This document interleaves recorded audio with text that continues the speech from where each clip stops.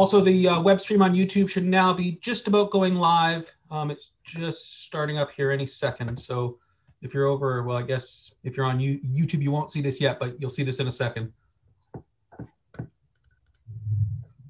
Also, the web stream on YouTube.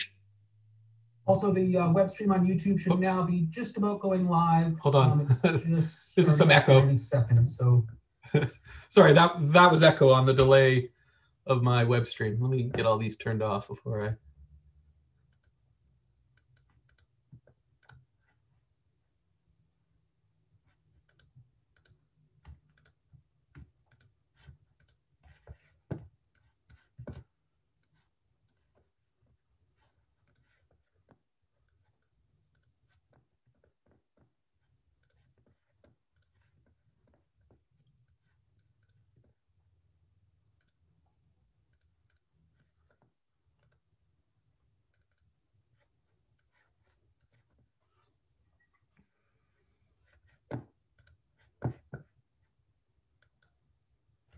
People can see that, I assume? Is that okay? Yep, great.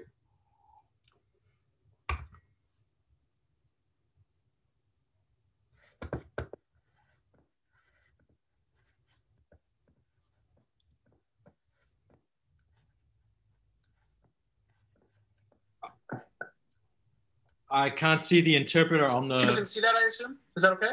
Yep, great. I can't see the interpreter on the YouTube. Yep, okay. Let me figure that out.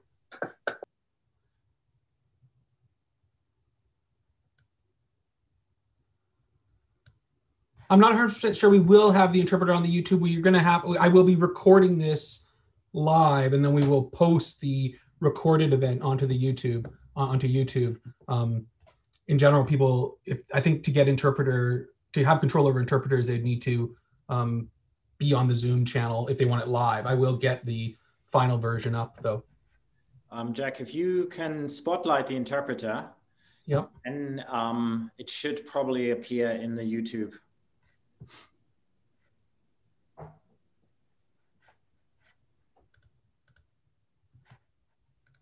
And also, if we all switch off our videos after when everybody else is. Oh, great. Yeah, I see spotlight for everyone. That's great. Perfect. That should do it, right?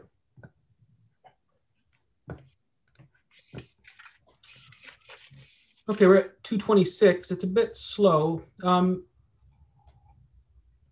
loading, I might just get going here pretty soon. I'll give people a couple more minutes to join in, but the numbers seem to be coming in relatively slow now.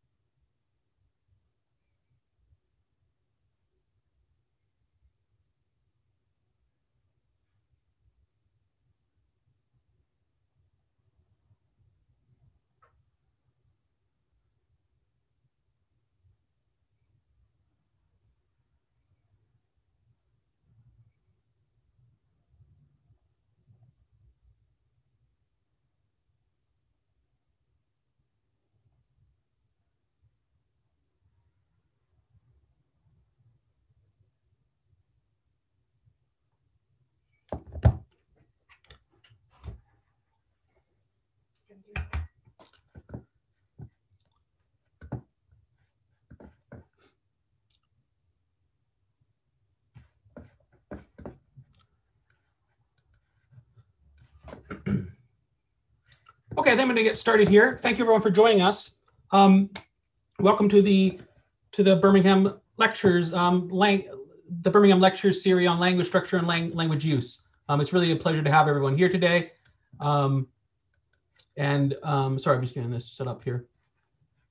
Great. Okay, so my name is Jack Reeve. I'm a professor here at the University of Birmingham in corpus linguistics in the Department of English Language and Linguistics, and I'm going to be the moderator for the series.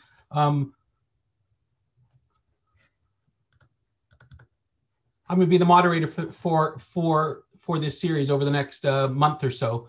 I'm really excited to be kicking off our Birmingham series this week with Ted Gibson, from MIT. I'm going to introduce Ted in a second, but first, since this is the first talk in our new series, I'd like to just take a couple minutes to introduce the series and our format here. Let me just give you this. So this is our kind of our general schedule, which hopefully you'll be able to join us for. So the idea here is that we really want to bring together leading linguists from all over the world, really, in a series of weeks to discuss their research and how it links up with this theme, the relationship between language structure and language use. And we really hope that this is a theme that will be of interest to linguists and language scientists from across academia. We also really want to try to take advantage of this online format so that we could bring people together from around the world, both our speakers and the audience, and also from different backgrounds in linguistics. I mean, we often don't have a chance to bring people together who work in all sorts of different parts of linguistics to speak together. And really, hopefully, we're trying to get some extended discussion here going on what I think, at least, is really a fundamental topic for our field. To that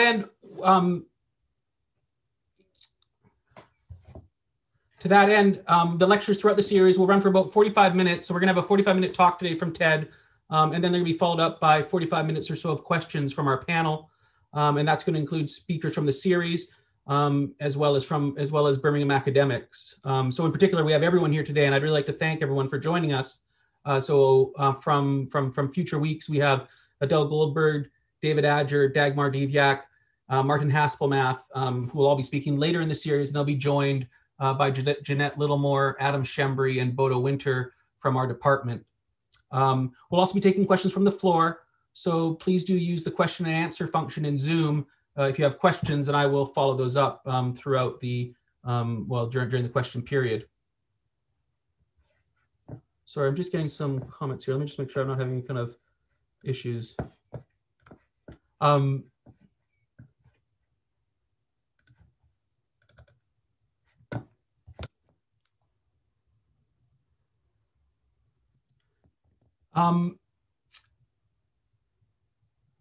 also like to just take this chance to highlight that Adele will be talking next week at the same time. Her talk is titled The Usage-Based Constructionist Approach, Where Lexical Semantics Meets Grammar. So please do sign up for that. And then I would also just like to highlight that we have closed captioning and BSL interpretation going. You can turn on the closed captioning yourself in Zoom, and I have spotlighted the closed captioning video for, the interpretation video from our two interpreters tonight, Naomi Byrne and Chris Stone. We'll also be joined by Mark Schofield in future weeks as well. So I'd like to thank them all. Like I said, we're also live streaming these and archiving these sessions to YouTube. So you can also check them out there or watch them in the future. And I'd also like to especially thank Matt Cluley from the University of Birmingham, who's been providing a ton of technical support. We really couldn't have done it without him. Although if there's any hiccups, and I fear there might already be a few, that would be my fault. Anyway, thank you very much for everyone for joining us. Let's get on now with Ted's lecture. I'm going to turn this off the share and put this over to Ted now. Thank you. Great. Ted, if you want to put up your slides, that's great. And let me just maybe do a quick introduction here to your talk. Great, thank you.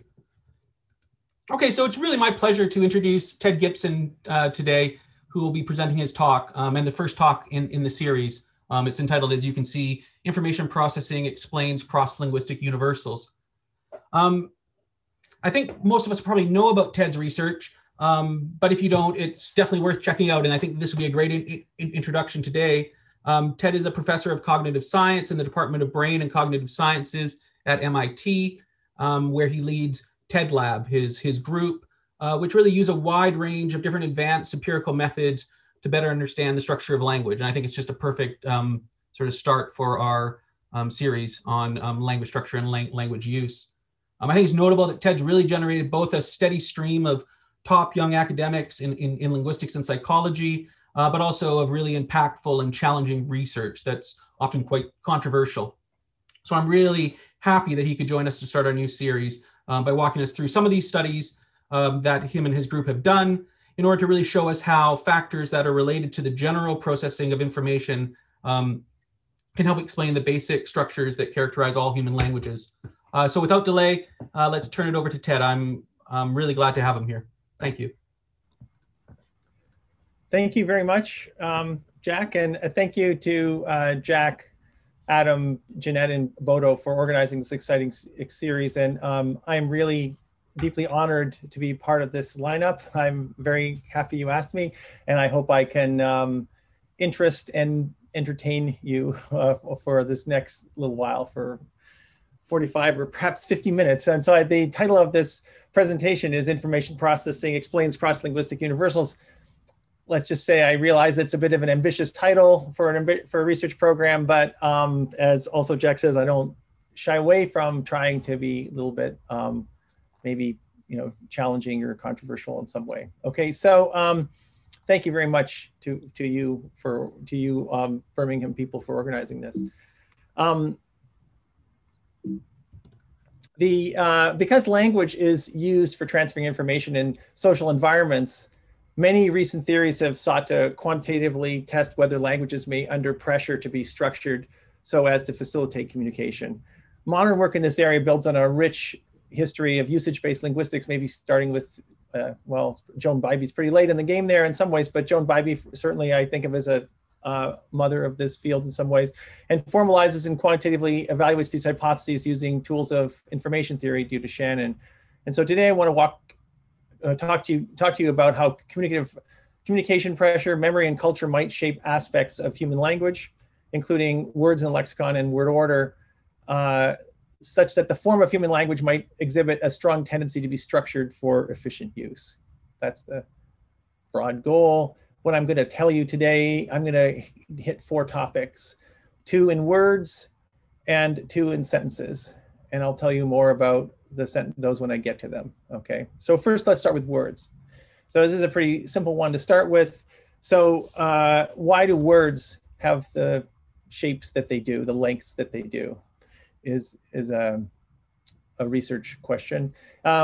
Going back to Zip, the idea is that it might be more efficient for speakers and hearers alike if the most frequent things that I want to say are shorter. So I don't have to say so much and you don't have to hear so much to get the same message across. That's this old George Kingsley Zip idea, that principle of least effort. And sure enough, it's true that high frequency words tend to be short. There's some examples from English, and low frequency words tend to be longer. And there's a bunch of long low frequency words there. A student of mine at the time, Steve Piandadosi, noticed that there's lots of words that violate these kinds of constraints, that there's lots of short words which are really infrequent. What's going on there? So Steve is now a faculty member in Berkeley. He was a student at MIT a few years ago.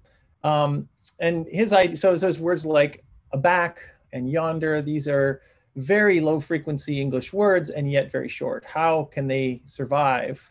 And his idea is that maybe, word frequency independent of context isn't quite the right measure. Maybe it's predictability in the local context which can enable shortness in a way. And so not necessarily independent of context. So words that are more predictable across contexts tend to be shorter. And so the idea here is just use surprisal. So predictable words might be shorter. And so we just look across all possible contexts.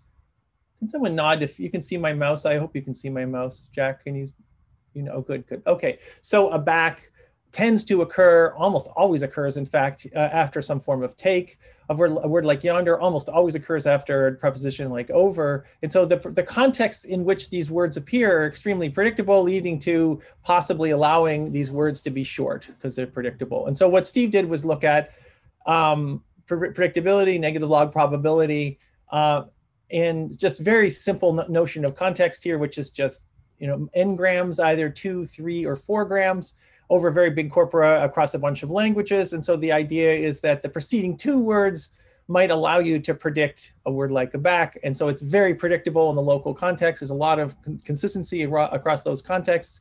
And so the predictability might predict the length. And sure enough, that's what he found in a paper we found in a paper in 2011. We did this work in 2009. Google released corpora from 11 languages. And so here's English, they're all kind of similar here. So these dashed lines are the correlation between word length and word frequency, the zip correlation. It's reliable in all languages. And this relationship between predictability and word length is even bigger in almost all these languages. It's numerically bigger in all. I guess it's not quite reliably bigger in these data from Polish, but it's bigger in all the rest. So the predictability is sort of an even better predictor of word length across the world's language. This is for 3 grams for the preceding 2, predicting the third. If the same thing happens really for 2 grams or 4 grams. And then there's these little triangles in each one of these bars here is this factor, so predictability partialing out the other, partialing out word frequency independent of context, and you see that those triangles stay up. These triangles inside the predictability, the frequency ones go down a lot. Maybe what's going on here is the predictability is driving a lot of this as opposed to word frequency independent of context. And I think we think Zip would have been very happy with this. It's just that the corpora weren't available in his time, so he couldn't evaluate this. And also information theory was just in its infancy stage. And so that was when Claude Shannon was just doing his work. Jasmine Kenwall and colleagues in a paper in 2017 in Cognition explored this effect in a communication game experimentally and found that there needs to be pressure on both being correct, accuracy, and time, doing it quickly in order for the effect to be observed, to actually watch words get shorter over time in predictable contexts, but that seems not crazy in human language as well, in typical language development. And finally, I sort of a shout out to Michael Ramskar is doing lots of interesting, exploring fascinating distributions of different kinds of words, such as names, and finding lots of interesting effects consistent with communication-based theories of words across languages. So that's my quick first universal, is that maybe predictability predicts word length across languages to some degree. And now what I want to do in the second word section is apply information theoretic approach, that general approach, to explain how words get added to a lexicon, not how they get shortened, but how they get added to a lexicon within a particular set of meanings here. I'm going to focus on color words because that's what we've worked on, and the fields worked on somewhat, got worked on a lot. And so according to a kind of a usage-based idea, which is, communication efficiency, use-based idea, maybe people invent words for properties of objects, if we're talking about properties here, that differentiate those objects from other objects. That's why I might need a word, is to, I need to be able to tell 2 objects apart. And so I invent a new word to tell them apart. So that's where maybe color terms come in. That's a use-based word to think about why we might add words to it in a dictionary. So people with normal trichromatic vision can see literally millions of different colors, but our language system categorizes these into some small, relatively small set of words. In an industrialized culture, maybe only 12 words for colors. Probably more than that, but maybe if you're an interior designer or a painter, you might know as many as 100 words for color, but still it's a tiny fraction of the colors that you can see and distinguish. But interestingly, the ways that languages categorize color varies widely across languages, such that non-industrialized cultures have many fewer words for colors than industrialized cultures. And the goal of our project here that I'm describing here, it was to figure out maybe why cultures vary so much in their color word usage. And this set of colors here is a set of 80, well, it's kind of a rough visual presentation of 80 maximally saturated color chips, which are equally distant perceptually from their adjacent neighbors. This is a Munsell, part of the Munsell color set, which is a particular perceptual color set that people have used, researchers in the World Color Survey used to ask what words different cultures have for color. And it's been long been known that languages divide the space really differently. So an industrialized language like English or Japanese, we might have 11 basic terms that everyone knows, or 11 or 12 that everyone knows, whereas a non-industrialized culture like Burma and Papua New Guinea has only 5 terms that people agree on. And cultures may have as few as 2, such as the Danai, which also in Papua New Guinea, which only have basically terms for black and white. It has been an open question as to why cultures vary so much of the set of color terms that they have, and why it is that industrialized populations have more terms. Up until 2017, the best theory of why languages vary in their color terms was due to Berlin and Kay, who published a famous paper in 1969 and published several other papers with similar claims after that. Berlin and Kay collected a large amount of color naming data in what they called the World Color Survey. Originally, that was from 20 languages, but then the modern set, which we have available widely on, you can get it on the Berkeley website, has data from 110 non-industrialized cultures. And an observation from Berlin and Kay from their initial subset of 20 languages, which is not the same as the 110, is that there was approximately a subset relation among sets of color terms across languages. So if a language only had two terms, they'd be corresponding to English, black and white. If there's a third, then it would correspond to red. If there's a fourth, it would correspond to green or yellow, English. And if there was a fifth, it would be the other. If there's a sixth, it's blue, and so on. And sort of in order to explain what they found was an apparent subset relationship, they hypothesized that the color categorizations across languages are due to how the visual system works. Maybe black, white, and red are the most salient to the visual system, so they're labeled first, and so on. They thought this would ground out somehow in neurophysiology. Right, so it's the visual system here. But that has not happened. So there is actually no evidence from neurophysiology for this approach. And furthermore, the subset relation is messier than initially thought. It hasn't really held up to close scrutiny. Some of these generalizations are true. It's true if you only have two words, they're black and white. It's true if it's a third, it's red, but after that, it's really messy. It's more messy. Okay, there's a lot of exceptions. One way to think about this in a way is that it may be a kind of an Anglo-centric view of color words, color terms in a way. It's originally based on it's the first 20 languages were people from the San Francisco Bay Area, where Berkeley is, around there. And all of those speakers were actually multilingual. They're bilingual with English. So there may have been possibly an English bias to some original claim. That's not true with the rest of the data. So the 110 languages they gathered data from are monolingual speakers, mostly monolinguals from remoter groups, and so that's not a problem there. But then that's where you see lots of weird stuff going on. Not very easy to see this order in that data set. So our people and other people's, I'm not the only one, other people have pursuing a different kind of idea is to think of why color terms exist within a language, and that's in terms of color communication. And so, following up on other researchers in the area thinking of this problem in terms of color communication, like Terry Regeer's group and Charles Kemp. So the idea here is that I have a color that I want to convey to you using a word. And so maybe I've got one of these colors in my head, which I'm trying to convey to you, and say, I want to say this one. That's the thing I want to tell you about. And I choose a word.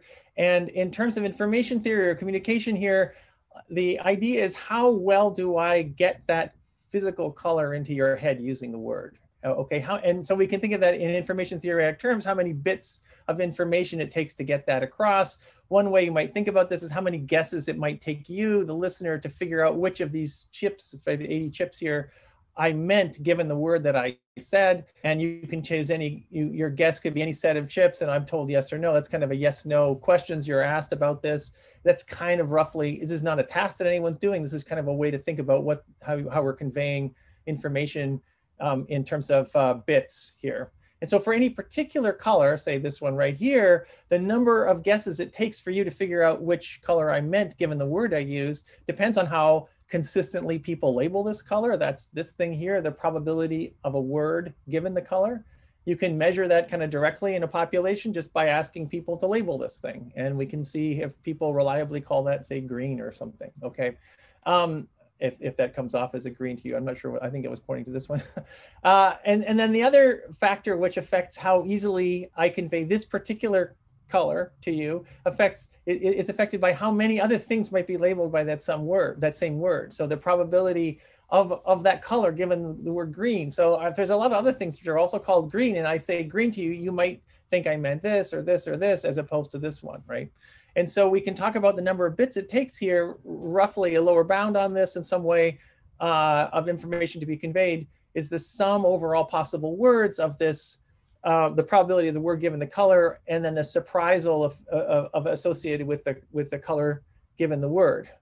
We can measure this. I told you we can measure this thing directly by just asking lots of people within a population. So we can take the World Color Survey and get an estimate for any one of these colors across around 30 participants as we got. This thing we don't have directly, and we have to compute this. The probability of a color given word, we have to compute this. How do we compute this? We do it by Bayes' theorem from this thing, making some estimates of what the priors are on the likelihood of talking about colors, the likelihood of the words, of those color words in this, whatever the language is. We don't have good estimates. We have estimates of that. We can make up estimates of those. I'm just gonna, there's a couple of different estimates we've used for these to try to compute this. And actually, I've been working with people to try to measure this thing directly, so we can get at actually what the priors are more directly. But we're just, in this work, we just assumed the priors were, say, uniform or some other kind of prior, not for words, but maybe for colors. For words, we can get a distribution over the words that people use in the experiment to get those, maybe as a rough guess. And so then we can get a score, the average number of bits it takes to communicate any color across these 80. And we can just look how that looks across different, see how they look across different languages. And so this space, recall, is defined visually. So it's defined so that each chip is equally close or far from its neighboring chip in terms of your ability to see them as similar or different, or as in rating. And so what we want to know is, are they equally easy to communicate, or is the distribution somehow skewed, so that some are easier to communicate than others? And so the project, I actually did some work here with a bunch of field work with an indigenous population called the Chimani, which are in the Amazonian part of Bolivia. They are it's a farmer foraging community of around 12,000 living on a river there. And they have a pretty immature color system. There's only 3 words that everyone uses very reliably, but there's actually a lot of other words that people use less reliably in that culture. Part of the work here was done to try to figure out different aspects of the color labeling paradigms. There's multiple paradigms one might use to do this task, and wanting to test whether they are all equally useful. And it turns out they all kind of are pretty much equally useful. So the simplest paradigm that we use is just asking people, what do you call this? What do you label this? That's the easiest thing to do. The instructions in the World Color Survey are actually very complicated. They're not that, but that simple task is actually probably equivalent to the whatever they were asking in the World Color Survey. And so here's what color naming looks like across, what it might look like in English, for example. What it does look like in Bolivian Spanish is you get people to label these 80 colors and these down here we have 5 actually really just random participants doing that labeling task. And these colors are representing words that they use in the Bolivian Spanish lexicon. And what you see in the Bolivian Spanish is high agreement between participants. They pretty much do the same thing. They don't do exactly the same thing. There's differences in the borders, but pretty much they're doing the same thing across these participants. The same thing is true in English. If you go to Chimani, you see some agreement. So in reds, blacks, and whites, I don't have the blacks and whites on here, but the reds, blacks, and whites people are highly agree. And then within a participant, they know what they're doing and they're consistent for a participant. There's a lot of variability in how people label, for instance, the green-blue space, the GRU space, or other aspects of the space. There's differences. People use different words to mean the same thing for everything except for red, black, and white. So there's less consistency. So there's basically less information. It's a harder thing to convey. These colors are harder to convey in Chimani.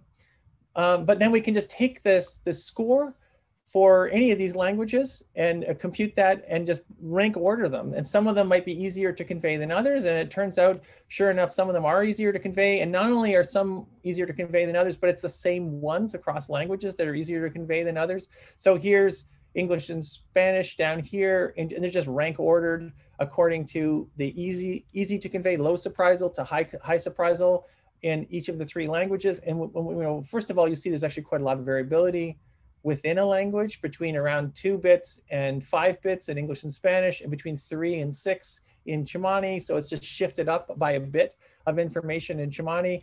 And secondly, we see the same kind of total order within the languages, such that warm colors are easier to convey than cool colors. The greens and the blues are all harder to convey in all of these three languages. That observation, generalization, warm, easy, cool, harder, is a cool generalization here across these three languages, and it doesn't follow from the Berlin K idea here, or unique hues if you happen to know what that is. So then what we did is we go to the World Color Survey, put English, Spanish, and Chimani first. English and Spanish have more information, so I'm going to put them higher, like they have more information, they're easier to convey color, so I'll put them higher. Chimani is lower, and I'll throw them onto the World Color Survey. There's actually 110 other languages. Each row here is another language, and then I will put the rest of the languages in the World Color Survey on this grid here, and what you see is the same total order across every language in the whole World Color Survey, and English and Spanish.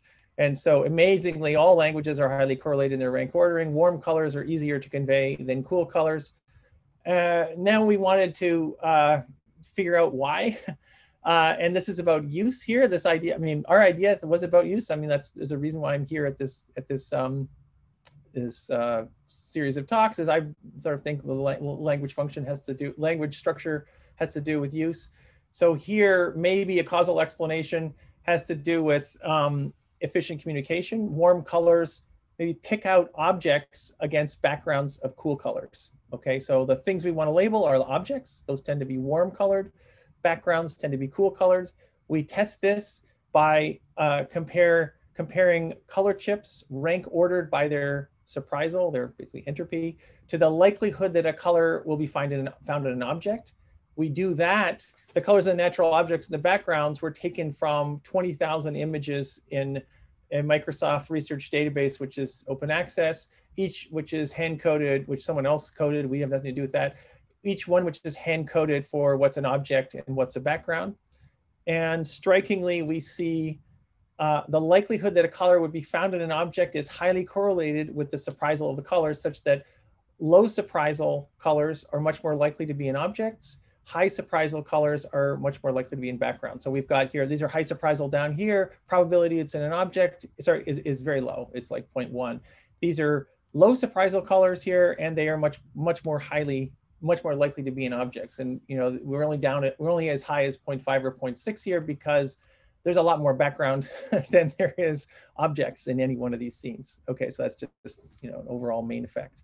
And so this is for Chimani, but the figures look the same across all languages. So now we've established a potential causal connection between warm, cool, and objects versus backgrounds.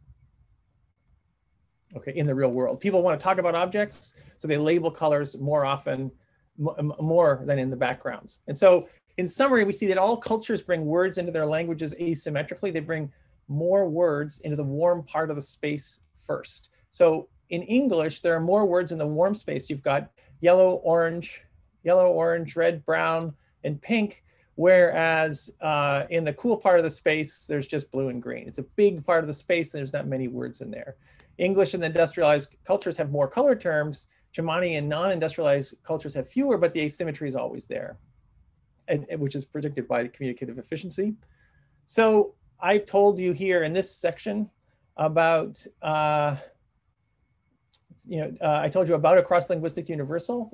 I think it's a true universal, that warm is easier to convey than cool, which is really, I found really quite astounding when we first found that.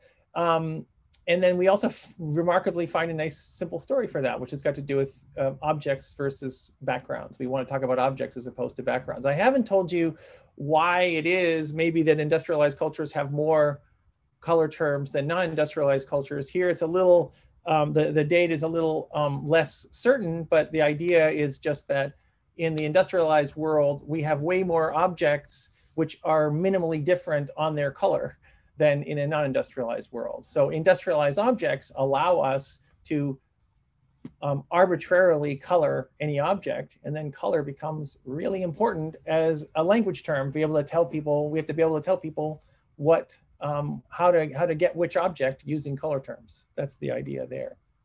Okay, so that's what I'm going to tell you about words. I'm halfway through, kind of. I'm a little less than halfway through in terms of time. Oh, no, I'll tell you, I should just shout out to Noga Zuzlowski. She's done some really nice work There's a paper in 2018 providing more general rate distortion framework for word evolution, which is called the information bottleneck hypothesis, which is a trade-off in accuracy in getting your message across with the complexity of the language. And she's got data and analyses of color and other domains. And Frank Mollica actually has some nice analyses using this information bottleneck hypothesis to explain meaning across word introductions across multiple semantic domains as well. Okay, so now I sort of jumped ahead of myself there. Now I want to move on to syntax. We don't just work on words. Words are super interesting, but we also work on how words get put together compositionally in some way, syntax. And so the first thing I want to tell you about is a universal we've observed and other people have observed, that all languages minimize dependency length to some degree. This is a work by Richard Futrell, who was a student also in my lab with Kyle Mulwald, also a student. Now we're faculty, they're professors down in California, also in Irvine with Richard, and Santa Barbara for Kyle. And this is following work on Gildea and Temperley in 2007, using the same kind of methods they're using, and finding generalizations similar to those of Liu from 2008, using slightly different metrics, but very similar idea. And so I think it's reasonably well established that syntactic structures with longer distance dependencies are harder to process than more local ones. This is why when you read or hear one of these sentences I'm going to show you now, each one of which has a long distance dependency which you need to get to the intended meaning, it's hard to ignore a more local dependency connection which has some unintended, in these cases, sort of funny interpretation. And so here's a headline. I'm from Toronto, I'm Canadian. Here's a headline from a Toronto newspaper from I think it was the late 70s, Toronto law to protect squirrels hit by mare. And the idea here is that the law was attacked by the mare. And but it's kind of hard to not to think of something sort of funny here, which is maybe the law is to help the squirrels who were attacked by the mare, which is not what was intended, but it is kind of weird and funny. And the idea is that that's a local connection, which you sort of can't ignore. Here's another example from a poorly worded sign in English in front of a Russian graveyard, where it says here, you can visit the cemetery where famous Russian composers are buried daily except Thursday. I don't know if people can hear a screaming child in my background, but that's Zoom for you. That's my daughter, who's a little unhappy at the moment. Anyway, so you can visit the cemetery where famous Russian composers are buried daily except Thursday is funny, because even though I think it's funny because daily except Thursday should go to visit, but the but you can't help but notice buried daily except Thursday, even though that's obviously crazy. Okay, I hope. Anyway, to evaluate whether languages tend to minimize dependency lengths, we used and collected some database of parsed sentences across a bunch of languages. In fact, initially it was 37 languages. We mostly got from the Universal Dependencies Corpus. Richard had to make some on his own somehow, but then the Universal Dependency Corpora is even bigger now. It's up to 55 languages at least that we can evaluate this in, where each sentence is parsed into a dependency structure. And then for each dependency structure in each corpus, we compute the total dependency distance for that sentence in terms of the words, the distance between those dependencies in the words for simplicity. So each sentence in any one of these corpora has a head word. So through, and this one up here, and actually through is the head in both of these, is the head. These are examples that we just created. They're not part of the Universal Dependency Corpora, but to show two different dependency structures is all we're trying to show here. So for each dependency structure, we're trying to compare actual dependency lengths to some baseline. The baseline we're going to compare it to is for each dependency structure in each text, we'll start at the root. And what we're going to do is find some different way in some weird other language of saying the same thing. So what we'll do is scramble the word order of these starting at the root. So we'll take through and its dependents, John, out, and trash, scramble those in some arbitrary order, and then go down the tree, go down the dependency structure, and do that now for trash, scramble all those things in some arbitrary order, and do it all the way down to the bottom of the tree. And then do that 100 times for this tree, for every dependency structure in the corpus, and then see what the distances are in those differently worded ways of getting across the same meaning. That's a baseline. And actually, it's a little more conservative than that. And so we did this 100 times then for every sentence to get some average there. And then we compare the resulting average dependency lengths to what in the scrambled sentences, the one we see in the original sentence structures. And we do a little more conservative than that. We take a more constrained baseline. We constrain the choices in the random structures to be so-called projective, which means they have to follow a context-free grammar. You don't allow cross dependencies. Otherwise, Ferrari-Concho has showed that you get many longer distance dependencies in the baseline that way. So that would be a very, not necessarily the best control. So actually, Ferrari-Concho has argued that maybe the reason we have context-free grammars is to minimize dependency lengths. So that, but we're just still abstracting away from that here. We have data. Originally we had 37 languages from 9 families. Now there's 55. They look the same. There's a lot of Indo-European here, but there are 8 other families represented in that initial analysis. Yeah, and so here's what the figure looks like for each of the 37 languages. So let's just choose one of these. Here's English again. Sorry, I'm very Anglo-centric here, but there are 36 other languages. You can look at any one of those. On the x-axis is the sentence length. It's going from your very short to long sentences. On the y-axis is the total dependency length for the average for whatever length that is, for whatever sentence length that is. And what you see is that the blue line, which is what actually occurs in the real corpora, is below the conservative baseline that I told you about. And if you have a non-conservative baseline, it's crazy over here. That's like the Ferrari-Concho idea. Okay, so here, this is below for all those, and it's above this green optimal baseline. That optimal baseline is if you chose the closest way, the most local connection for every single choice, no matter what, which is violating the word order of there are grammar rules within a language which probably make the languages easier to learn, and you're just ignoring those. Okay, if you ignore those, which are those. Okay, this is, I think, the first quantitative syntactic universal as far as we know. I mean, there's no exceptions to this so far. Now it's up to 55 that have been explored. And we can see there's some variability between languages, which I'm not going to talk about here. So some languages are like English are closer to the the optimal baseline. Some languages like, I don't know, Chinese and just Mandarin and German are kind of closer to the conservative baseline. And there's things in between. Partly those things, there's a lot of factors which determine that, which I'm not going to talk about, but other people have interesting things to say about since. Okay, so what we see, I'm going to tell you, is the result is that all languages minimize dependency distances. Then we can also do some probabilistic grammar modeling when we choose the most likely order of a head and its dependence, abstracting over words to make a grammar. So we're going to get, for any one of these languages, we can pull out some rules like S goes to a subject, a verb, and an object in English, or I'm sorry, a sentence is a subject, an object, and a verb in Japanese. So a head medial versus head final, different word order in English versus Japanese, for example. And then we can look to see if samples from that grammar have lower dependency length than the random projective baseline. And if they do, that's evidence that the grammar minimizes dependency length. And we see that that's true also. And then we see if we see real dependency length is shorter than the samples from the grammar, that's evidence for the dependency length minimization and usage. And we see evidence of both of those. So this likely means that human grammars are constrained by memory limitations. That's what's probably driving this.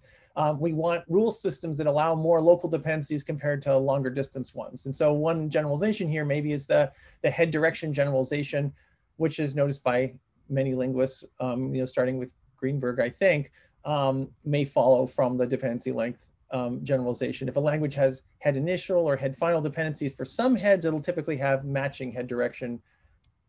Say for verbs, then it'll have it for complementizer verb, or for preposition noun verb nouns, for example, it'll have similar things for other heads. And now I'm going to pitch you to other more recent work on this. Michael Hahn has done some really great work with Dan Jurafsky and Richard Futrell, and Michael Hahn has done some other work with Yang Xu, exploring other aspects of how these, explaining aspects of these word orders further. And I'm not going to talk about those for the interest of time. So in the last section, I still have, I'm going to give you another 15 minutes here in this last section, which is sort of less worked out in some ways, but it's also, you know, it's also the newest of the things I'm going to talk about here today. I'm going to do something a little bit different. I'm going to look at evidence that's been given for a syntactic-centered theory of language and see how we can account for those kinds of phenomena within a usage-based theory of language, you know, based on meaning and not just forms. And so I'm going to look at islands, so-called island phenomena, which have been famous in the syntax literature, in certain aspects, in certain areas of the syntax literature, and I see might handle them in a use-based theory. And here I'm going to say things which might be interesting and controversial in some ways, and it's kind of work in progress. And so in a constructivist theory of language, you have minimal meaning units, these morphemes or words, which are associated with minimal meaning. And we have combinations of those rules of compositionality, each with a form and a meaning. Okay, these are constructions in Goldberg's terms, or as you can see, Jackendoff's recent work, or Culligover and Jackendoff's simpler syntax, or kind of related to Tim O'Donnell's work in morphology. So critically, each of these is highly sensitive to frequency of use in the grammar. Okay. For which we actually, you know, people are very sensitive to that kind of frequency at both at the word and morphological level and at the combinatory level in various kinds of dependent measures and experiments. This contrasts, so these constructivist kind of ways of thinking about things have natural ways to model that. It contrasts a little bit with the Chomskyan view, which ignores the use frequency. It focuses instead on possible versus impossible, you know, which focuses the attention on the existence of some sort of categorical boundary between possible and impossible, which I don't know if it's true or if it isn't true. I haven't seen any evidence for it if it is true, but I'm not, you know, I'm just going to, so frequency I think is a very important part of language. We probably want to account for that. In addition to assuming some core language knowledge in the form of how to make lexical entries and constructions, probably want to assume some core social knowledge, so a distinction between what's new information, advancing the discourse focus, and what is known, anchoring the utterance in existing knowledge of the discourse. And so I'm going to assume that's continuous also. We know, you know, some things are more certainly background, some things are more certainly new, and there's some continuum in between there, which we know about. I'll say more about this later. Okay, right. And that's similar to, I think, work by these authors that I'm citing here. Okay. In contrast, as I sort of mentioned briefly there, the dominant theory of language is Chomsky's syntax-based approach. In this approach, it starts with a merge idea where you build structures locally, but then move them anywhere, and then constrain that movement via universal grammar, some universal constraints which are possibly parameterized, blocking movement in some ways. Okay, so, and those are like one idea is old here is subjacency or barriers to movement, and there's other maybe more recent versions of this. I know these two versions pretty reasonably well, and I should mention I actually tried to work on this. I've tried to work on this framework, this universal grammar parameter setting principles and parameters framework. When I started at MIT in 1993, I worked with Chomskyan linguists to work out a principle and parameter system computationally to try and show how it might be used to explain learning in cross-linguistic typology. I actually have a pretty highly cited paper from 1994 with Ken Wexler called Triggers, and we worked on trying to extend that idea to many parameters within that framework. But it turns out there weren't that many that were worked out, and we tried to work them out. We ended up with a system, computational system, this is unpublished work, of around 40 or 50 parameters with trillions of possible grammars, but which actually generated only a fraction of the world's existing languages. And I just didn't think this was a useful framework in the end. That's not to say that it's impossible. It's just I didn't get any insights on actual language, acquisition or typology from trying to work it out. And that's kind of an aside. Maybe I'm just incompetent in some ways, and I certainly allow that possibility. I feel incompetent many times. Anyway, I just didn't get it to work. Okay, so we'll go back to the Chomskyan syntactic-based theories of language where there are built-in constraints on impossible movements.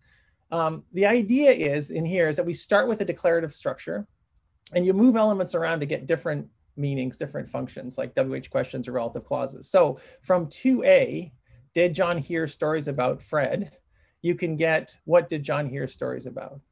But for some reason, you can't get, from 2B, did stories about Fred terrify John? You can't get who did stories about terrify John. That's no good. And so this is called a so-called island to movement or extraction. It's an unacceptable long distance connection, which is not explained by other parts of language rules or use, not by lexical frequency or implausibility or incongruity, interference, nesting complexity. This is, John Sprouse's, he didn't quite say exactly that, but that's what he means, I think that's right. He puts forward a behavioral marker of an island as a superadditive interaction in acceptability, such that the island structure here, these bad extractions, is much worse than would be predicted by the additive factors in the 2x2 design. So this thing over here is much worse than the other three. That's like the bad extraction out of subjects as opposed to out of an object position. So extractions in position are superadditively worse for extraction from subject. And so notice when I just want to aside here, when I say movement, that's a theory loaded way to talk about the connections between pairs of sentences. A different way to think about them is in terms of the relationship between positions, as in slash category notation or mechanism within generalized phrase structure grammar, GPSG or head-driven phrase structure grammar. So if I say movement or fronting, just think about there's a relationship in positions. That's all I really mean, but I often use those other metaphors. Okay. So there have been many examples of islands been provided in the literature, with researchers asking us to infer that the source of the superadditive interaction is syntax. I'm going to conjecture, I'm not the first one, but I'm going to conjecture that all islands are actually explained by other factors: lexical frequency, implausibility, incongruity, interference, and so on. And I just think that the experiments just haven't been done right so far in general. And so I think they're just confounded. That's the strong claim here. So I should point out, and that's not a new idea. Like that was Ivan Zog's research program before he died. I think that was Naomi Orchak-Shear's kind of research. It's, even though it wasn't like quite framed like that, I think that's part of Adele's, she can tell you. Other people have maybe that, it's certainly Rui Chavez's research in some sense. And so, so we think that the critical, well, first of all, the critical result is always an interaction. And without an experiment, it's hard to have an intuition about interactions. Like these are like bigger differences than super linears we're talking about. You need an experiment for that. As I've said before, in collaboration with Ev Fedorenko. So you got to do the experiments to say how these things are. You got to say how these things are controlled for, so other people can see if there are confounds. Sprouse and colleagues' results suggest that some islands aren't explained by things like interference and nesting complexity, but there's a lot of other factors which aren't investigated in depth there, and frequency, implausibility, incongruity are just as important. If we want to conclude that the badness of islands means that we infer the difficulty is due to the syntax, the grammar independent of meaning, then we've got to control for all those things. So finding some superadditive interaction just means we don't understand what's causing the difficulty of the island. It doesn't mean it's syntax in these experiments. So I'd say, I go as far as saying there's actually no independent evidence in any of these cases of the source of syntax. It's just a stipulation based on a vague simplicity metric for the whole grammar, which isn't really spelled out. That's again, I say these strong things sometimes. And so I like working with strong hypotheses. So now I'm going to give you a few cases from my collaborations in which we explore the source of islands from the literature. So I'm going to give you, I think, 3. First, Yingtong Liu is looked at so-called factive and manner of speaking islands, as in B and C here. What did Sally whisper that Tom threw? It's not very good. What did Linda know that Bill fixed? It's also not very good. An alternative explanation. So there's been syntactic stories in the literature for why these things are bad. There's some syntactic thing in there which is different in these two. That's not there in the so-called bridge case. What did Mary say that Frank bought, which is okay. But an alternative explanation for the badness of these examples could just be the frequency of the verb frame. And that's what we think it is. So whisper that is very uncommon. It's not just in extractions, across extraction and non-extractions independently. Know that is a little weird here. So it's usually given as the typical factive island, but it actually isn't representative of the other factive verbs that people have investigated in terms of its verb complement frequency. The other ones are things like remember or notice or discover. So you say, what did Linda discover that Bill fixed? It's not so bad. That's also supposed to be a factive island. And so no is a little weird. It's given in as example. And you look at other examples, they're not like that. So previous results have shown an interaction between verb type and construction, but we actually don't replicate that result. We think the problem here is in terms of using a linear model in this case to model acceptability ratings for very acceptable materials. In the non-extracted versions, these easy ones here, Sally whispered that and Linda knew that and so on, the linear model fails to find differences which are real because the scale isn't, it caps off near the end. Okay, so when we do analysis in terms of ordinal regression and those same kinds of 2x2s in a way, or a logistic regression, which don't have the problem of a cutoff at the end of the analysis scale, we see very simple additivity. The same difference that occurs in the extracted versions also occurs in the non-extracted simple questions. So that's these things here. They're just the same. Both these two different experiments that show the same thing. This is what we should have seen. We should see, here declaratives are better overall, and there's some difference. Maybe they should be clumped into factive and manner or something like that, but there should be some interaction so that the slope is very different. If anything, we see, the opposite slope, but really there's just nothing going on there. So we get strong evidence here, I'd say, for the simple frequency explanation of what were supposed to be syntactic islands. Okay. Next, I spent a lot of time, I got like 5 more minutes here, if that's okay, working with Anna Bayet, Barbara Hemforth, and Elodie Winkle at the University of Paris, initially on trying to understand subject islands as in 1A and 1B. I've told you a little bit, who did stories about Terrified John. That's a Chomsky 73 example. And we actually have just a shout out here for a PhD student project at the University of Paris, which is going forward. Please contact me or Anne or Barbara for more information if you or someone who might be interested in this. And so under the syntactic approach, these bad extractions from subject position have nothing to do with their meaning. So all extractions should be equally bad across constructions. That's made very clear in this paper in the minimalist tradition here. It turns out though, there's lots of attested examples in naturally occurring things that people say and write, mostly of prepositional phrases that are being extracted from relative clauses as these ones in English. Here's an example from Jane Austen's writing, a letter of which every line was an insult. Okay, that's an extraction out of a subject. So we initially ran several experiments were reported in a recent paper in Cognition, which were testing the acceptability of extractions from subjects in both WH questions and in relative clauses. These are data from WH questions, these are data from relative clauses. In WH questions, we see the normal island effect, which is that the extracted subject version is much worse. This one is much worse than the other 3 conditions. And this is not a scaling problem, no matter what the analysis is, ordinal regression or linear regression or logistic, you get this interaction. But there's no such difference in the relative clauses. For very really comparable materials, you actually get a suggestion of the relative clause of the subject extracting out of subject of the prepositional phrase is a little bit better than out of the object for these materials in English. There's no interaction there. There's just like main effects here. There's a 3-way interaction, very different from the WH questions here. So these results run totally contrary to the syntactic view. The effects should be the same across constructions, and they're really different. So what's going on here? We take a constructivist approach that rules are learnable from exposure.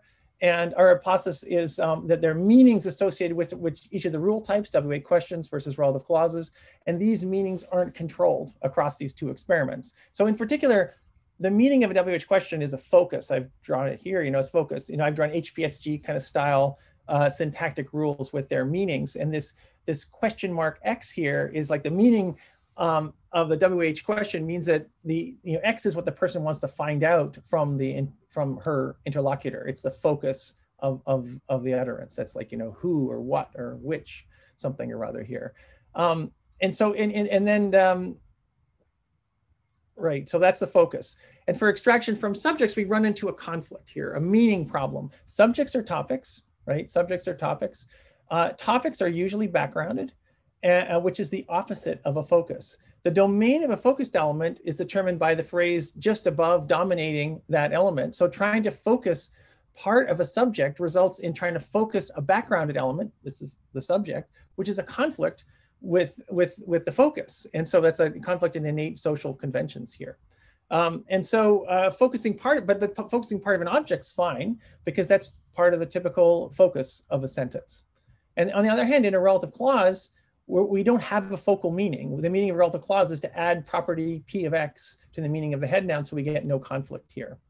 So in this story, the meanings of these constructions are learned from experience with them. There's less of a learnability problem. We're not postulating that the learning is a constraint on unbounded movement. It's constructivist, bottom up, trying to learn how to cover what's been said. Okay, it's not trying to learn a top-down constraint, which applies generally to block things. Okay, so a couple more slides here. This story allows A, B, and E, which card the baseball player like, which card the baseball player like the color of, and which card to like the baseball player, because the focused element in each is the focus, and each is the focus domain for the focused element in each is the focus of the clause. But in C and D, the focus domain for the focused element is, but C and D are no good because the focus domain of the focused element is the subject, which is backgrounded, and there's a conflict. Okay, and then that's not a problem for F because we don't have the same meaning here. I have just, we have parallel experiments in French showing exactly the same effects. I'm not going to read those examples, but these are French examples showing this. We do this in both WH questions and relative clauses, find the same pattern. Actually, Sprouse et al. Found the same pattern in Italian and didn't explain it, but we think it's just due to conflicts between focus and background. And this theory makes a lot of interesting predictions, some of which we've tested. It makes, first, the theory predicts a graded extractions from noun phrases and object positions according to the backgroundedness of the noun phrase. This is actually an old observation in the syntax literature going back to Ertich-Scheer. So it's better to say, which actress did you buy a picture of, than which actress did you buy that picture of. If you make the thing you're trying to focus a backgrounded thing, you get a conflict, which is what we would expect. We also predict this should go away in relative clauses, which is something that people have observed in the literature.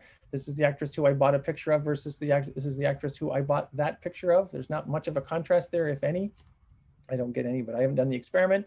And this theory also predicts an improvement in extractions from subject position when the extracted position is focused, which you can do. The topic doesn't have to be unfocused, doesn't have to be background. So I can use even and only. I can say, and so I can make this, which is kind of bad, which card did the color of please the baseball player. I can make it pretty good by saying which card did even the color of please the baseball player, or which card did only the color of please the baseball player. And we have some experimental evidence documenting that in a recent MLAP conference. Finally, we've investigated recently extractions from parts of adjuncts, which are also proposed to be ungrammatical, impossible by sort of the Island Chomsky way of thinking about things.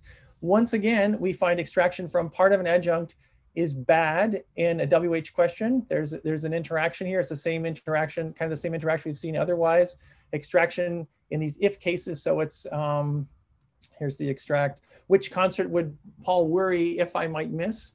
But that goes away in the relative clause. And so that is here, Paul told me about a concert which he would worry if I might miss is much better. And so you get some interaction here, the island interaction here, that goes away in relative clauses. You get a three-way interaction in case you care about the statistics of these things. And so there's a big difference in constructions. So finally, on that's the final result here. I'm just summarizing now.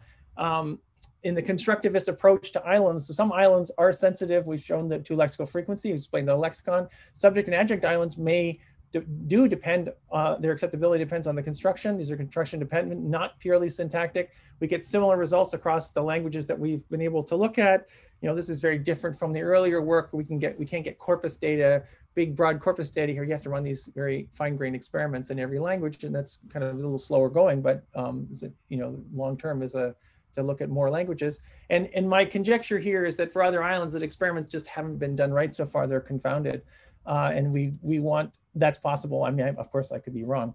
Of course, there could be something which is syntax independent, but that's my conjecture at the moment. We do need good experiments. And I just want to say, there's still just finding a superadditive interaction doesn't mean it's syntax, right? You need to show that it's syntax. You need some independent evidence. I don't think that's been shown yet. And so this is my summary. What I've done today, I've covered these topics. Words are short when they're possible, when predictable. Words get introduced to talk about a domain that you need to talk about, and sentence structure is easy on memory and production. And I've given you the starts of a constructivist form meaning, when really it's Adele Goldberg's and Ray Jackendoff's kind of theory here, building on them. And I want to thank all these people, Steve Piantadosi predominantly for word length stuff. Color words, I want to thank Bevel Conway and Richard Futrell. In syntax, dependency length, I need to thank Richard Futrell again and Kyle Mohawald. In the island stuff, Anna Baye, Barbara Henforth, Elodie Winkle, and Ingtong Liu have been fundamental there. And I'm not done with the intro. I just want to acknowledge people in my cognitive science community, collaborators, and hope people who will be collaborators. I hope in the future, some of those are some students and other collaborators I work with. And then linguists, many linguists over many years who I've read so many things of, which are so fascinating, including, predominantly here, Nomi Erkshire and Adele Goldberg, Dan Everett, Ray Jackendoff, and Noam Chomsky. I don't agree with his conclusions, but man, the hypotheses are really interesting. And I don't really like his cranky style, frankly, but what do you do? And of course, Claude Shannon. And then I'm going to finally stop. And we can have some questions. Thank you, Ted. 5 minutes longer. Oh, no, that's great. Thank you very much. We really appreciate it. Okay, I'm happy to open this up to the floor. Ted, maybe we can kill your slides so we can get, that's great. And if the panelists wouldn't mind putting on their, and I'm going to just spotlight, give me 1 second. I'm going to spotlight our interpreter. Hold on a second. Spotlight and great. Great. So let's open it up to our panelists, especially our external panelists first. Does somebody want to jump in first? Martin, Adele, or David? I'm sure there's lots there to talk about. How about somebody just turns it on then? Go ahead, Adele. Maybe we can do this in the order. Well, I thought this was a great talk. I think this is exactly what we need more of, is to explain cross-linguistic generalizations in functional terms of various kinds.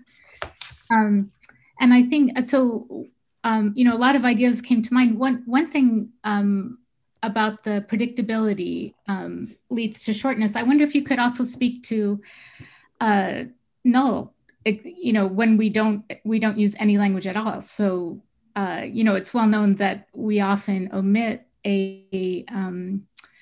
across languages, right? Languages tend to omit a pronominal referent if it tends to be predictable. So, he washed, you don't have to say he washed himself. But if you say, if it's not predictable, like kick, you don't tend to kick yourself. So if you mean to say that, you have to use a longer pronoun.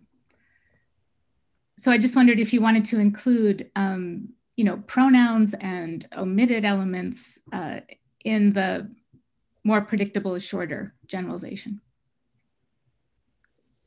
I think it will be a different, I get your, I think there's an analysis there to be done. I don't think it's the same analysis, but there's like some other information theoretic analysis which might very well be used to, I have your same intuition. I mean, that's a standard old intuition that predictable things get omitted. And so then there's got to be some information theoretic way kind of doing that.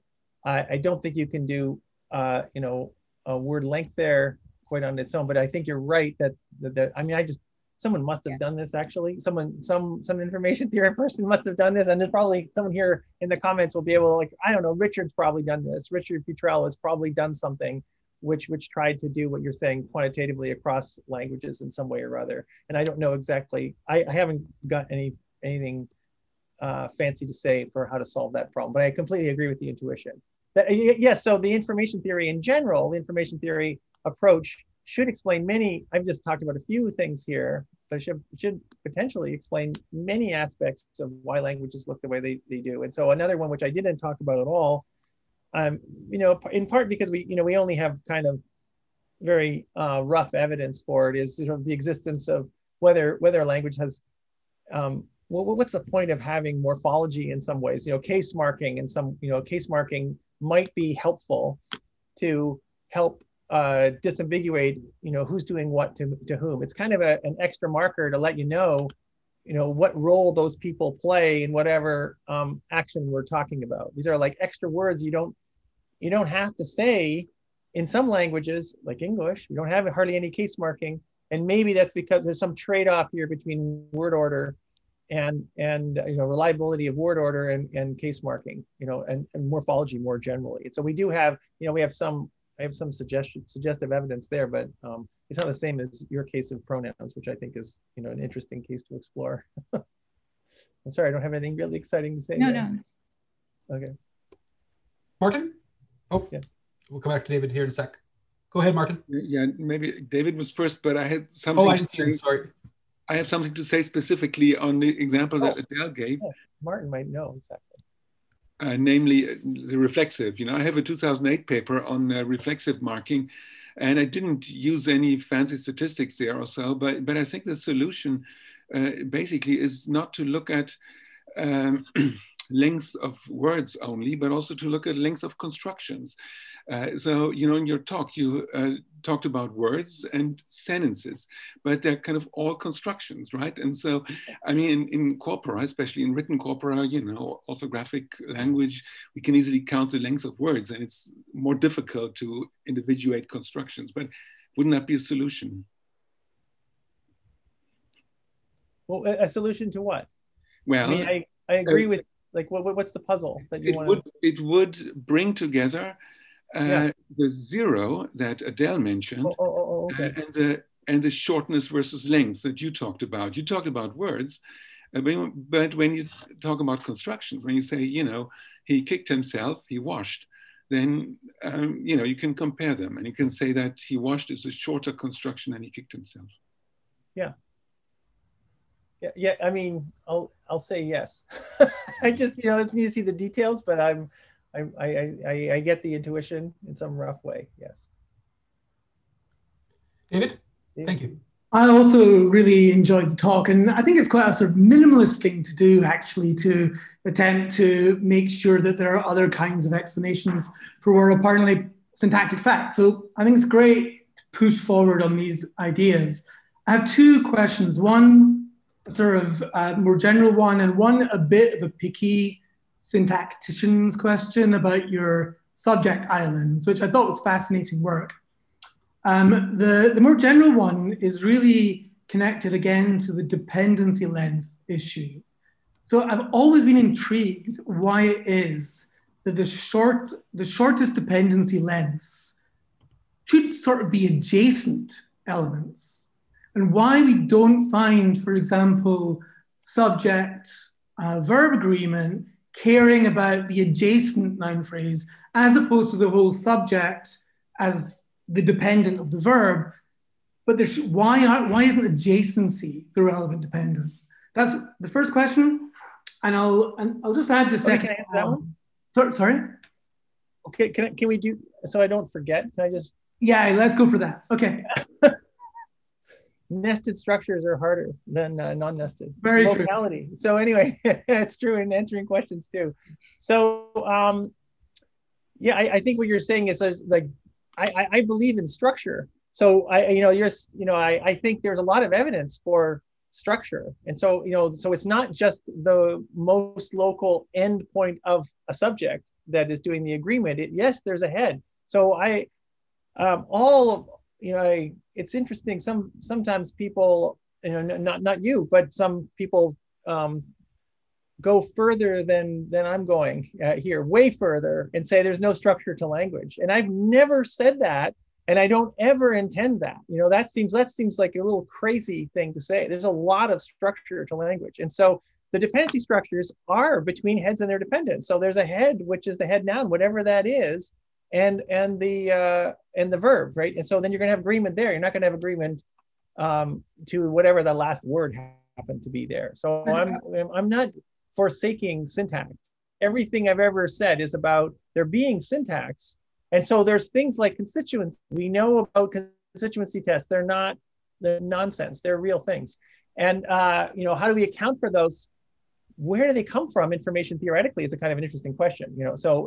But accept the evidence that these things are real. And so that's my answer to your question. So I think we're not in.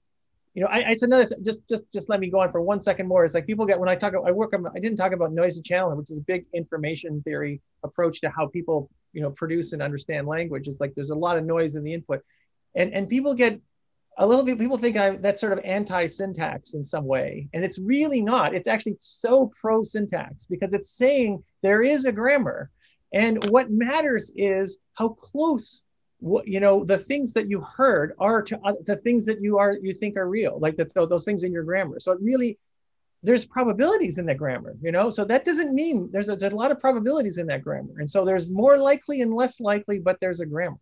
And so that's like, I think we're probably not on very different terms, you and me.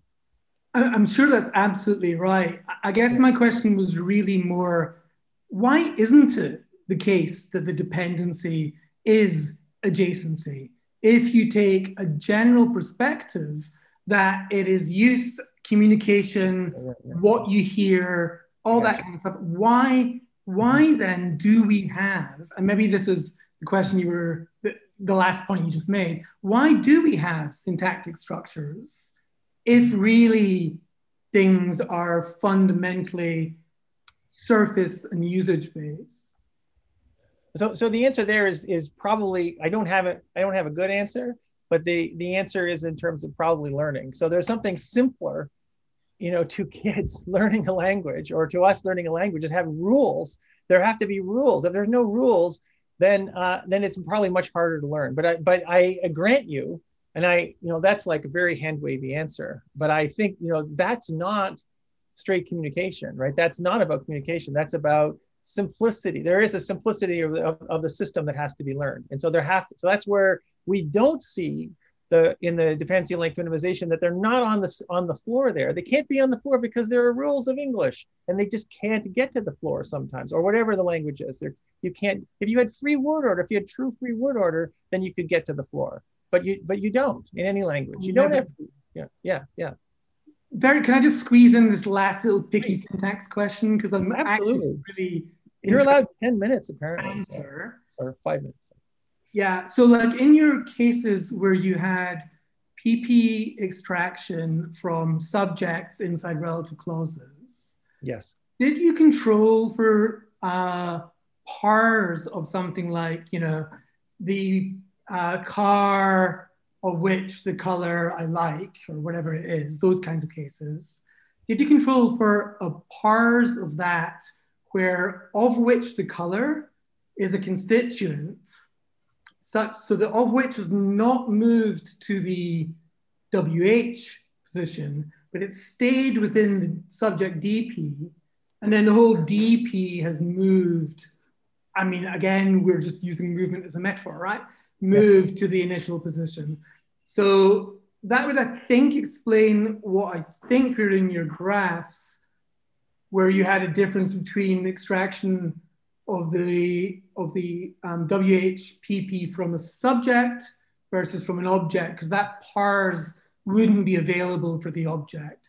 So I'm wondering if if you controlled for that by, for example, making sure the subject was separated from the extracted PP by an adverb, say, and then you wouldn't be able to have that pars. Does that make sense? I'm sure it does. But I'm gonna. My expertise in this project isn't perfect, and so I have heard this question before, and I've heard Anna Bayet answer it well, and I'm not sure if I can do it perfectly here. And okay, so, but it's the examples are not all of which, in case that's important. And so they vary on the prepositional phrase. That changes. That doesn't matter to you. Okay. I'm just not sure what these things. So we have these Don't worry. I think Anne might be answering it in the chat. Oh, so maybe I will Thank you, continue in the chat and pass on to the next question. Thanks very much, Ted. There we go. Thank you, David. Does Martin have a? Oh, let me just shift the spotlight here. Does Martin? Do you have any follow-ups before we move on? You only had a short question. Yes. Yeah, I had another related question actually. Because as I said, you talked about words and you talked about sentences, and you had sort of two different ways of explaining the words. You talked about word lengths in corpora, and then you talked about words for color terms, and the explanation was sort of both in terms of efficiency. One's in terms of predictability. The other one, you said words exist to describe objects and properties that we need to talk about.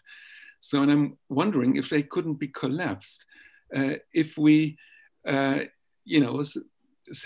extend our view to expressions for colors that are not just words, but longer things. So, we have not just blue in English, we also have bluish or light blue or sky blue, or maybe blue like the sky, and so on. So couldn't we say perhaps that the expression for colors is shorter when the colors are, warm, used more frequently? You said warm colors are the more useful ones, so they should occur more frequently in corpora, and therefore should be shorter. So isn't it really the same kind of phenomenon? I mean, it's possible. I'm not. You might be right. I need to see the math or see how to do that. If we could collapse it, they're both very information theoretic. I'm just not sure if it's the same. If you can do it in one formula kind of thing. It's what I just don't know. I'm happy if you can. I'm not making any claim here for having the right formulas. As I say, the formulas we're using, the kinds of math I was using in our color stuff, for example, is not this. It's very close, but it's not the same as Noga Zlowski, who's doing these information bottleneck kind of things. They're close, but they're not in. You have. So I've talked a lot to her about how to do, how to do this, how to do these, how to do information passing in terms of the communication theory. And so maybe you have some intuition there that we can I can talk to her about how to formalize. She's like my real expert, I guess. Yeah, I guess my intuition is also colored by someone not wanting to distinguish between words and sentences. I think in terms of construction. I agree. I agree with that intuition entirely. Constructions in general is a nice way to go. I completely agree. Yeah, and this color term, you're right. Of course, very is nice. Based on kind of lexicotypology, and people don't think so much in terms of kind of simply larger ways of saying things. And it seems to me that also some of the other work by Terry Regier and Charles Kemp and others is probably susceptible to that kind of analysis. So think of kinship terms, for example. The more frequent kinship terms are the shorter ones, like mom and dad and son and daughter and so on. And then we have grandmother and great grandmother and so on. And they are kind of successively more complex.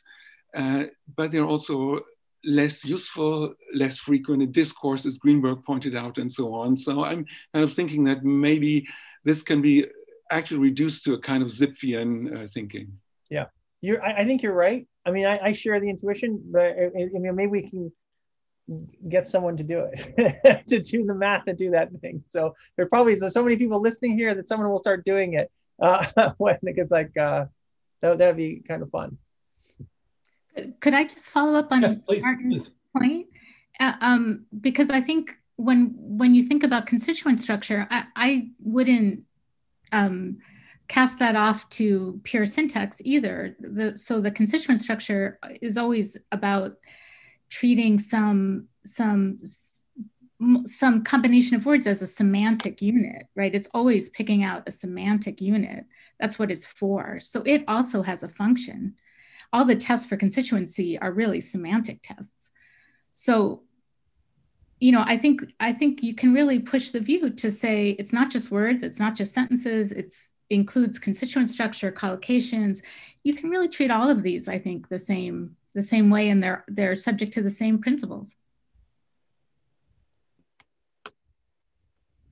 I mean, the reason I was breaking these things up was, you know, they're like the word sections, whatever morpheme word sections these are just sort of unbreakable pieces of meaning. Like there's no composition there. And so the other ones are places where there's composition.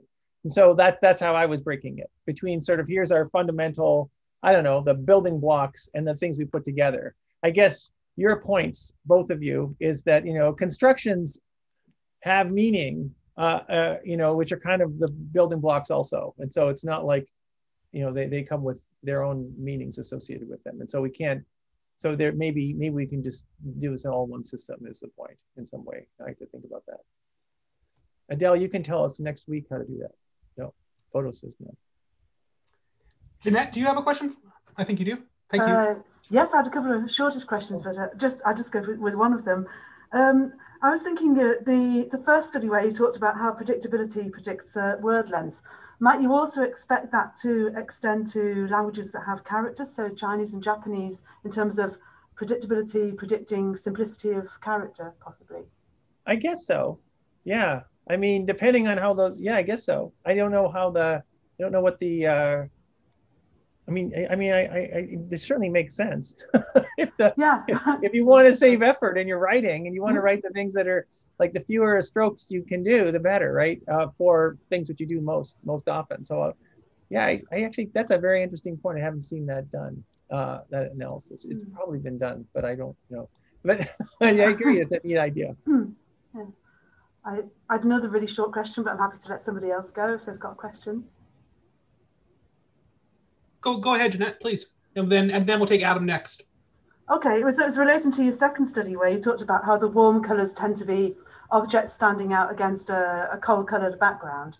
And I was also thinking, looking at that range of colours of what you had with the warm colours, I was also thinking, to what extent is it also because they're animate objects and therefore have got maybe more agency? I'm thinking of like brown, red, pink, you know, humans, animals, etc.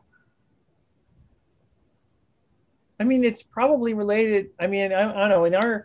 If you're talking about why are there color terms in a language, our story, the story there, I don't know if it's right or not, is that it's got to do with when you have two objects which are identical and you need to be able to tell, I need a word to tell you it's this one and not that one. So, you know, in the modern world, that's really obvious. There's lots of times when things are really identical except for color. And so I need words for these things. And then in the, you know, the remote world is not so obvious where those examples come from. So they do happen. And so there are, like, it's so people often think first examples people think of are things like fruit and stuff where, you know, you've got a green banana versus a yellow banana versus a brown banana, but those are bad examples because the function and the, you know, even though they may look kind of similar on the surface, they're really functionally very different. And, you know, so there's ripe versus unripe, you know, you don't have to talk about color there. And so, and there's probably other slight textural differences which are actually visually salient there. But there are examples of items in the natural world which are pretty identical. And those are, like, for example, animals. There are examples of, you know, like, you know, animals which are just, you know, you can have a black goat and a white goat. And so then maybe you need words for black and white when you have two animals which are identical except for color. I mean, to the extent they're not identical, of course, but you know, two animals are different animals, but to the extent you're thinking of them as farm animals and they're not your friends, you know, then you need, like, your friends, of course, you care about their identity as opposed to their objecthood in the world. And so there are these examples, but they're kind of, you know, they actually do happen to occur in inanimate things. So color of fur is a place where this does happen. So color of animals, but otherwise, you know, so mostly flowers and berries and stuff, almost everything along those dimensions, there's other things which are different. They're never exactly the same. I mean, they look the same to us. If I go down to Chimani and look in the jungle in there, things will look very similar to me. And I've actually run experiments where we've given people eye tracking studies with two spiders which look identical to us, but just different colors. And they're like, no, that's a something spider, and that's a something, you know, that's something else. They're totally different because, you know, they know what the function of those things are. They're very different for them. And so anyway. Thank you. Yeah. You're welcome. Adam, do you have a question? I mean, we're going to run about 5 minutes or so over here since we had a late start on the session. I don't think Zoom's going to kick us off, but I guess if it does, we'll all know what happened. Adam? Hi, great talk. I enjoyed it very much. Just on the predictability thing, we're still at the beginning of creating sign language corpora, so we don't really have corpora that are large enough to do this kind of work, but we have started looking at and coming up with ways to operationalize sign length are also challenges that we haven't started to think about yet. But certainly we've already found that there's a relationship in 3 sign language corpora that we've looked at for frequency and duration of signs. So we do find that obviously more frequent signs are shorter in duration. And that made me think about the relationship between word length and predictability, because obviously that would come about over time through shorter durations of predictable elements. So have you actually tested that? Have you looked at whether the same word in more predictable contexts is shorter in duration? I know because when we're talking about these big corpora, these are all written corpora as opposed to spoken corpora, and so you know, he did, or Steve did, right? With the television, TV, there was an experiment, right? Like, when do people use? Oh, but that's so yeah. So you're talking about Kyle. So it's Kyle Mahowal did this experiment where you look at these differences in a bunch of words which differ in they mean the same thing but differ in their lengths. So in English, there's a bunch of these examples where, I mean, you know, TV is not a great example, but that's kind of one television, but it's like more like, you know, chimpanzee. There's a bunch of these. I can't think of many of them off. I've got all the animal ones popping into my head. There's hippo and hippopotamus and rhino and rhinoceros. I don't know why there's a few of these animal ones, but there's a whole bunch of other mathematics. There's a bunch of these things like this where there's 2 terms which are still around and still mean the same thing. And then you can show what Kyle showed was that the contexts which where the short form was used are in more predictable environments than the context in which the long form was used. That's related. You know, it's not quite duration. I mean, it's kind of related, I guess. This is typing. So there's this paper by what's her name, Jasmine Conwall from 2017 in Cognition. It's from Simon Kirby's group. Is a neat paper showing that's about duration there. That's actually about a spoken language. It's an experiment, so it's not real language, but it's over time showing how if there's a need for communication being right, getting the thing right, and there's a time pressure, then this happens. Then this is like basically showing how it happens over time. Then the words get shorter over time. Otherwise, if there's no time pressure and of course, if accuracy is not important, nothing changes. But it doesn't really matter if the information gets across. That doesn't matter. But also, if time is important, then it doesn't happen either. That's suggestive, right? Because that's an experiment, and it's not really about human language quite. But you know, those are, you know, that's what you can do in these cases. So, yeah, Martin. Can I just briefly say, I think there's quite a bit of work also on length in corpora, actually going back to the 1990s or even earlier. And there was a sort of widely cited paper by Susanne Gahl and others on the time. Oh, yes, you're absolutely right. So, when time refers to this plant, which is a very rare one, also, you know, also graphically, interestingly, it's longer, right? It has a Y instead of an I and so on. So these kinds of effects have been studied. They're you know, not by Ted and his group, but well before. So Turk and Eilert is actually sort of the standard site for that. So that's Alice Turk and whatever. So which is that that words get shortened in predictable contexts. Basically, that's roughly what that paper shows. I sort of freeze in the context of all these people and over, I forget stuff. But you're absolutely right, Martin. I apologize for not remembering some stuff on top of my head there. Yeah. Can we just take a last question from Dagmar? I'm afraid for the audience members, I do have the questions there. I think there's some really interesting ones actually. Maybe Ted takes a quick look and see if there's any he wants to quickly address here at the end. But let's just take a question from Dagmar. There's also some questions on YouTube. I'm sorry we won't be able to get to those tonight. Dagmar? Yeah, I had the same question going back to the predictability, the frequency thing, the Zipfian, the dynamic perspective. So I quite like these explanations, but I also always wonder, and I was wondering whether you had a view on that. How do systems like that come about? Because what we see when we study corpora, this is snapshots taken at this point in time based on written data where you don't really see the abbreviations, the shortenings as much as in spoken language. So, but basically, by which mechanisms do you think that shorter words end up in these more predictable positions?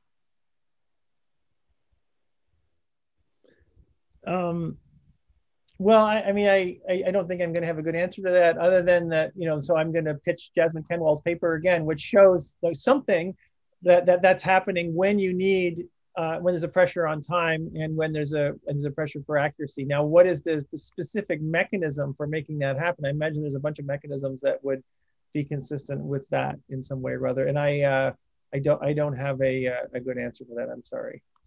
I don't know. Do you have something I mean, I like the construction grammar kind of a point of view, but I'm not sure if it's going to distinguish multiple accounts here.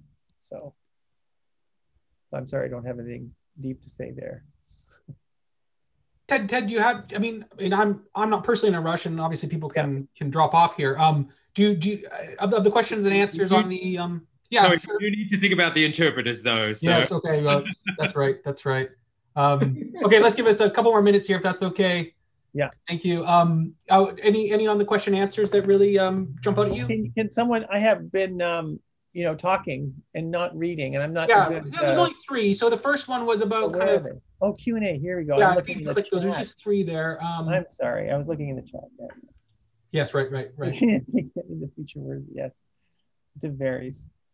I mean, the second one's just sort of a methodological question about the colors you had on the kind of checkerboard. I believe about. Do you think that would have any effect? Oh, well, yeah, that's just a methodological thing. No, so, yeah. And then Mark has a question. That's not that's a misrepresentation. So actually, the chips are typically presented for us. They're presented against a white background. Yeah. With fixed lighting conditions. Right. And so we fixed the lighting conditions. No one else has done that, but I have this vision scientist that I work with, Bevel Conway, and he insisted on me bringing a light box down to the jungle, in which I had to carry a car battery all the time to power that thing. And so and so then we get, because if you're interested in color, different environments give rise to different perceptions of color, right? So just think of the dress. If you from a few years ago, there's different perceptions of what colors you think you see there. They're hitting the eye in exactly the same way across different people, and yet people think of that dress as being either whatever it was, gold and white, I think, or blue and black. It's quite remarkable, the different perception there. And so we. So Bevel was insistent that I don't know if it really mattered, frankly, very much across these things, but so let's go to Mark has a question here. What is this? What is his? Yeah, so sort of what comes first here? Dependency minimization versus head directionality. I mean, how do we establish kind of which way the causation goes there, I think is the gist of the question. Okay.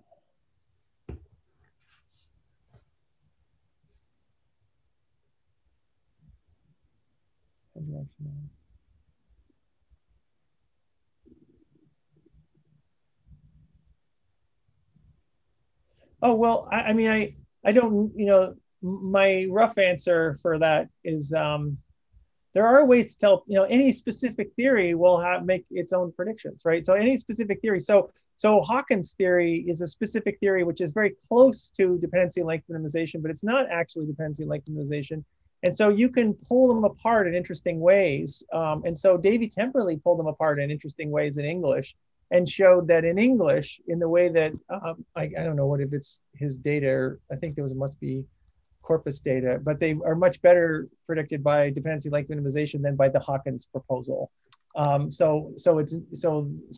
mean, but you know, that's just going to kind of be the simplest theory, I think, in some ways here, like that covers the most phenomena. It doesn't really mean that it's right in this case. And so, so that's right. I don't know who else is here has mentioned creating a program that could generate trillions of possible languages. That was when I was working a long time ago, about 20 years ago, when I was just first started at MIT, and I was working in the principles and parameters framework, and we were trying to, that was like an interesting way. I mean, I think it's still around in some ways in that kind of formalism to try and think of why languages vary across the world's languages. And so we were taking other people's principles and their parameters and trying to implement that and build a grammar, and a sort of a universal grammar of all the possible word orders. That was the idea. And I just didn't find it gave me any insights. That was my, and it ended up generating trillions of grammars, of which, you know, there are only 7,000 languages that exist right now. And maybe there's tens of thousands or something that have ever existed. I've gotten, you know, Damian Blasi tells me he's got some way of figuring out how many languages ever existed in some way, but it's not millions. It's on the order of tens of thousands at the most. And so not that that's a reason. Maybe millions are possible. Maybe trillions are possible. I don't know. It's just, I didn't get any insights out of that program. And we also didn't do coverage either. We actually didn't cover the actual languages. Not only did we get, it was just kind of not a very, I just didn't go somewhere that I wanted to continue. Not that it's wrong. It's hard to prove it's wrong because it was just one failed attempt. And who's to know that it actually failed? And we didn't publish it for weird reasons. This is, anyway, which I won't go into here publicly. Well, thank you very much, Ted. I mean, I think we're going to need to wrap up. That was great. I really appreciate the discussion. I'm sorry we couldn't get to all the questions, especially on YouTube. I'll forward those on to Ted for the record. I would love to see them. Yeah. We had about 70 people there on YouTube watching as well. So that will all be put up there and archived there as well.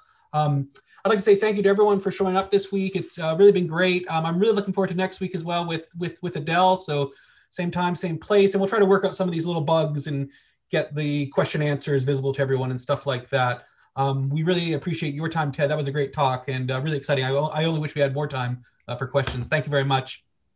Yeah, thank you. We'll see you all next week. Talk soon. Bye. Thank you. Bye-bye.